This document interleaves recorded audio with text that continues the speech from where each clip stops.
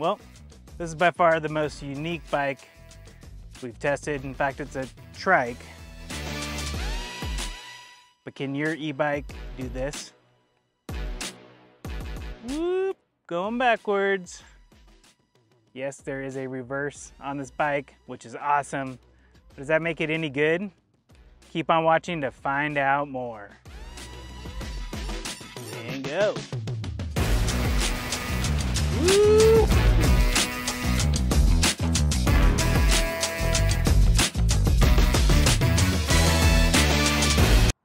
All right, the Rad Trike is the newest e-bike from Rad Power Bikes. It has a 750 watt front motor, but of course the most unique thing is it's got 3 wheels. This allows it to be much more difficult to tip. It also allows it to be incredibly easy for anyone to get on, anyone with any mobility issues whatsoever.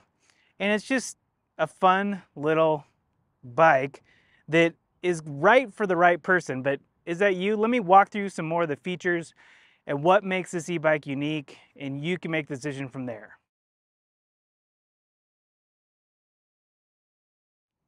So I originally wanted to try out the trike because it turns out my wife is a very bad cyclist.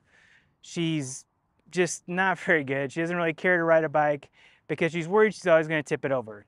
And with e-bikes, they're very heavy. In fact, this is probably one of the heaviest e-bikes we've tested, but of course, a lot more difficult to tip over. Sure, you can tip it over, but I wouldn't recommend it. It's got a couple of unique little features here. Obviously, it has the front twist throttle, so it'll go there. It has just one brake in the front. I'm going to talk about the motor here in just a second, but the motor is up front and it's 750 watts. It's got a tiny little bell and then a nice little screen here that looks a lot like the Rad Rover 6 Plus, with the exception of missing the other screen that shows you things like your trip, your speed, that sort of thing. It does not come with this rear rack. I actually added this rear rack extra. Comes in this one kind of cool gray color. I like it, kind of greenish gray. And let's go take it for a spin. I'll tell you what I think. I'll tell you some of the interesting, unique things about this e-bike. But one of the most interesting things that I think you saw earlier is it can actually go in reverse. You simply hold down this reverse button and it will go in reverse, which is awesome if you think about someone that needs this for mobility issues, right? They're gonna need to back up at times and not want to have to hold onto the bike when they do it. So that's a great addition. I love that Rad Power Bike seems to think about everything when they're making these bikes. And this is one of the most unique designs. And in fact, it was a little bit unique even to put together. Here, check this out of me putting it together. It didn't take, anything crazy to put together, but it was just a little bit unique because it comes in this square box and you're like, what the heck is this?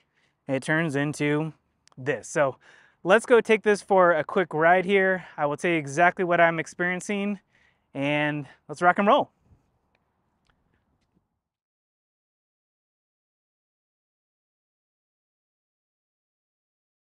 All right, so one of the first things you're gonna notice about this is it's incredibly easy to get on. I mean, look, you just kind of step on like that. No problem whatsoever. This is the parking brake. If you have this orange tab pulled in and this pulled in, you can get the parking brake and it won't move at all. Simply hit that button to release it. I'm in pedal assist level 5 and there is no miles per hour or range or odometer on this little computer. That's okay. I'll be able to tell you how fast I'm going here in just a second, but let me just go take us around and show you how it rides. So it is a little bit of a different sensation because you're being pulled versus being pushed from the back. The front motor, once again, is in the very front, obviously, just one motor for one wheel. And it doesn't have any motors or brakes on the back. Once again, there is no gears. It is just point it and go. The weird thing and the most unique thing about this e-bike is actually when you take a turn. You're gonna feel the need to turn and lean in the opposite direction of lean in the same direction of your turn, because it does feel like the bike is going to tip. Not that it's actually gonna tip, but what it's actually doing is you're feeling it being pulling you versus you being pushed with a back rear motor. Whoa. It's getting windy here, a little crazy. And so you'll feel this most during the turns, this sensation of being pulled versus being pushed with the rear hub. Whoa. And I'm being pushed by the wind. It's a little crazy. And so you can see it does take a little bit to get up and going. There are no gears, but I'm able to go at a leisurely pace here without any problem whatsoever. Whew. Whew. Let me try and get an exact mile per hour figure on here and we can see how it goes.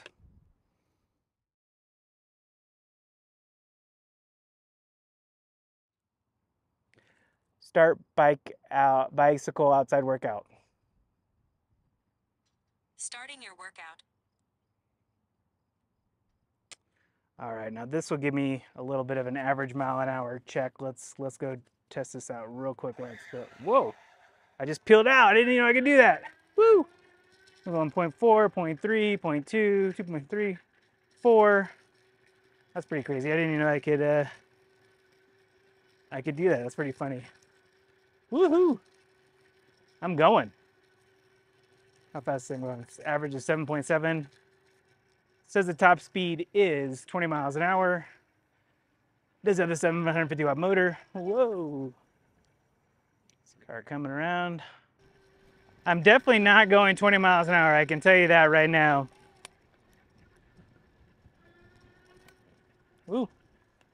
Once again, you're gonna feel the need to lean into these current turns, especially when you have the motor engaged. It just feels a little bit different than it normally would. Woo. Woo! Now I don't even know if I'm doing the right sit. I probably can have the seat up a little bit higher.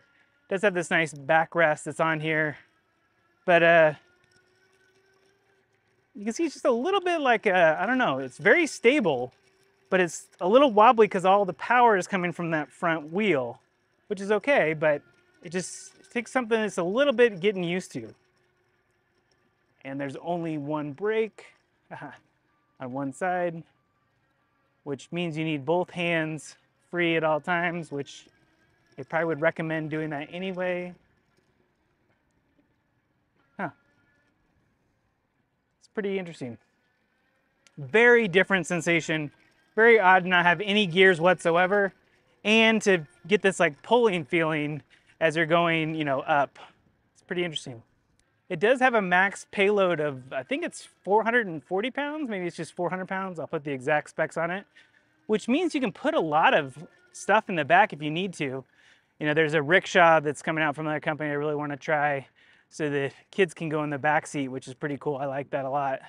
And so you're gonna have to kind of use your pedal assist levels on a bike like this, kind of like you would gears, right? So I might need to be up in a higher gear to make it up this hill, make sure there's no one coming.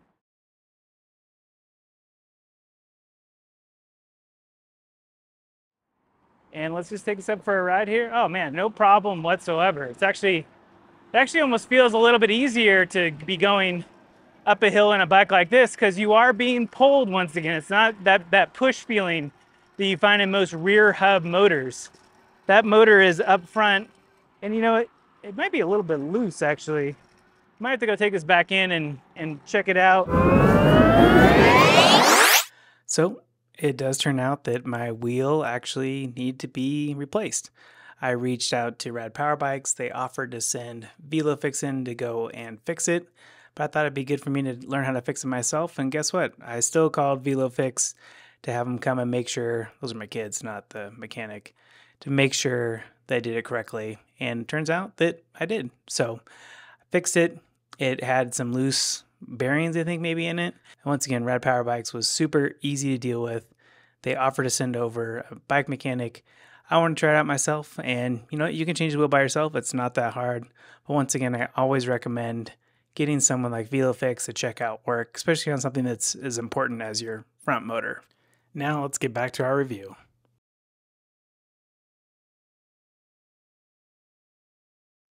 Let me give you just a real quick tour of this bike before I take off here. First of all, this is part of my recording equipment. That is not part of the bike. It's got a very simple layout, as you can see here. It's got the very simple controller that's right there.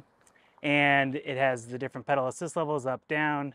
It also has a nice brake, which is like a parking brake up here, where you can hold this button down and it will actually lock the bike in place.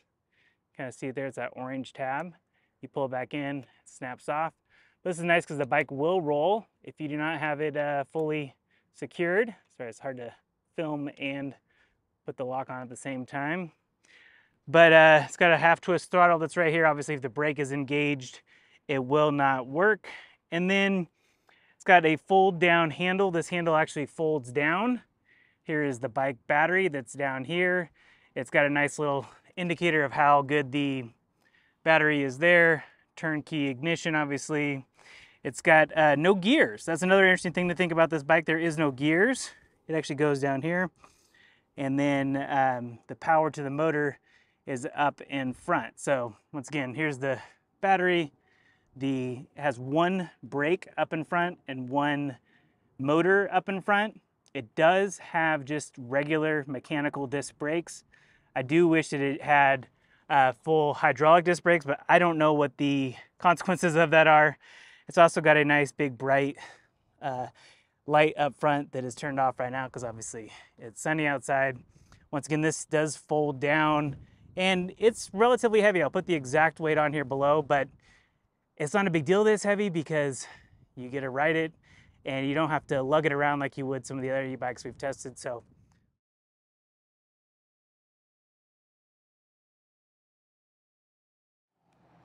you can assemble this yourself, no problem whatsoever.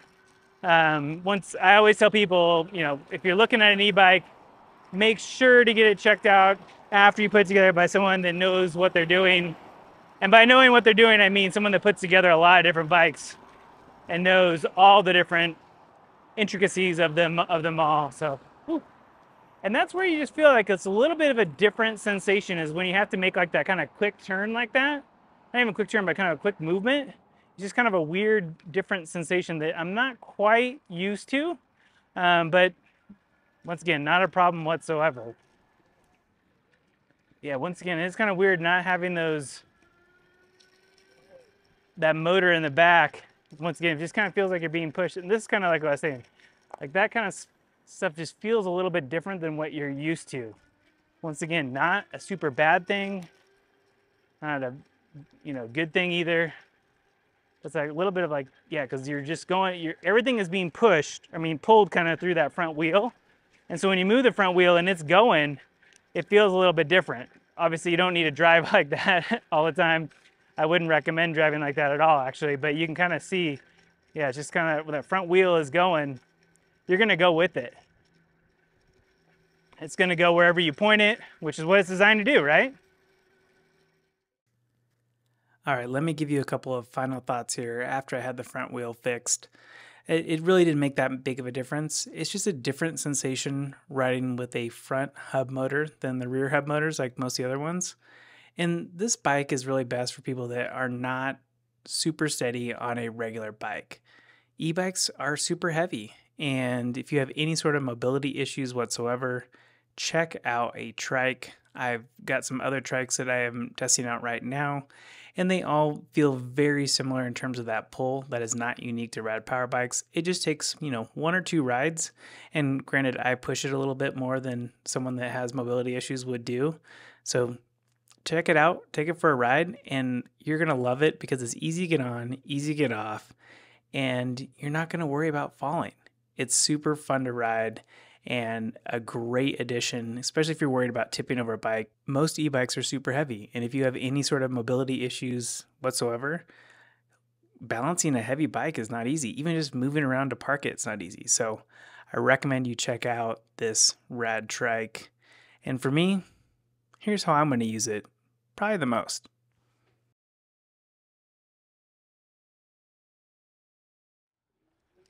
All right, what's the number one thing I think this bike would be really good for? Is being able to go to the pool with the kids, go run some quick errands. But the number one thing that I'm going to use this e-bike for, at least I can see people using this e-bike for, is Pretty simple. It's this. Checking the mail.